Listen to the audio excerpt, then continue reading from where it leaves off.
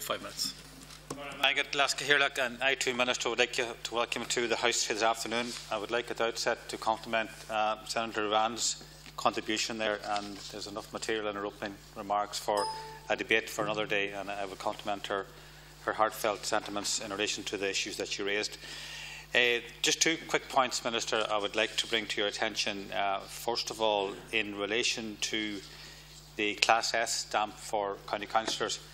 When it comes to this particular issue and councillors' terms and conditions, I'm reminded of the old Chinese proverb that goes something like, "A journey of 1,000 miles begins with one single step."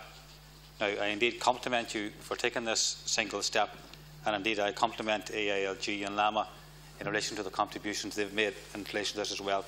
You are to be complimented, Minister, in acknowledging the role of the councillor and the role that they do. There's an awful lot of extra work to be done in relation to that, and I wonder and look forward to the contribution of your colleague Mr Coveney and what he's going to bring forward, hopefully in the not too distant future. But in relation to Class S stamp, just a couple of questions.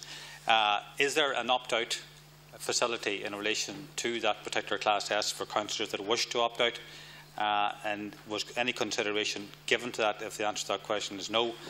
Other councillors, or other senators rather, has mentioned about rebates and credits given to councillors that have already made payments, and it's something like I would like to comment on as well. And just to confirm when exactly the new regime will be put in place. Second issue I would like to raise is the issue of statutory redundancy.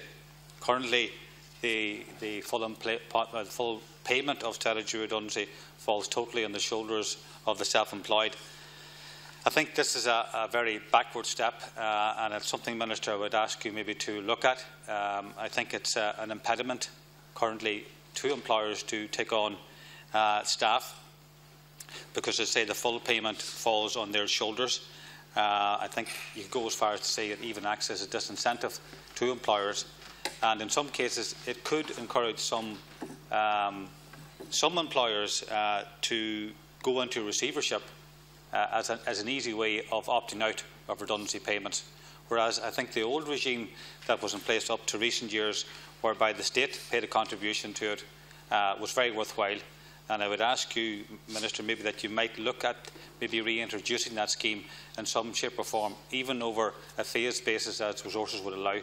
But I think it's important that some kind of scheme is put in place as soon as possible.